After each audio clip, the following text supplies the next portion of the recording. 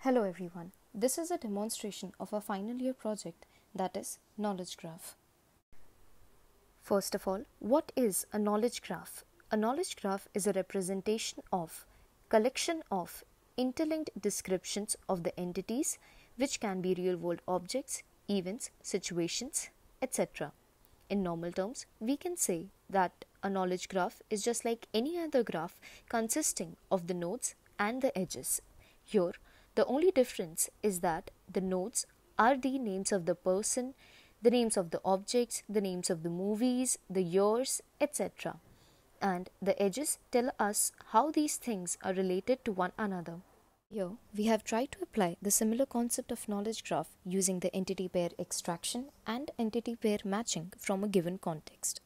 There are basically 4 types of questions that we have included currently, which include the question starting with who, the question starting with what, the question starting with where, and the question starting with when.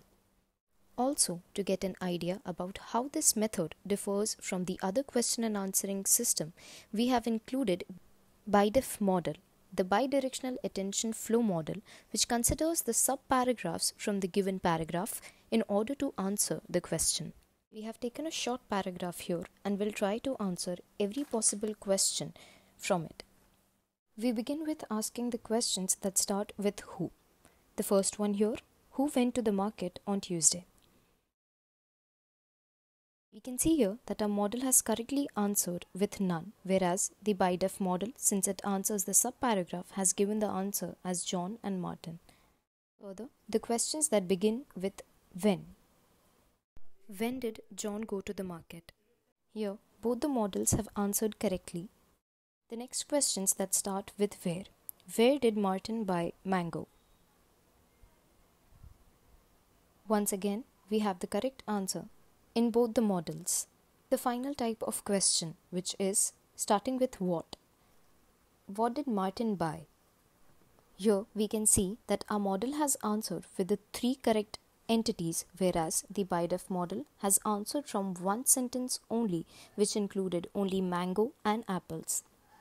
Now we try to complicate the questions a bit more or add some more features to them, such as what did Martin buy in India? Correct answer should be none.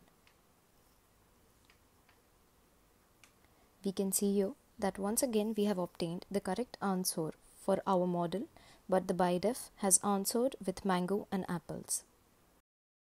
On the basis of the answers obtained in this question, it can be seen that BiDef fails to understand the meaning of the sentence, whereas our model can relate with who, where, and when in the sentences.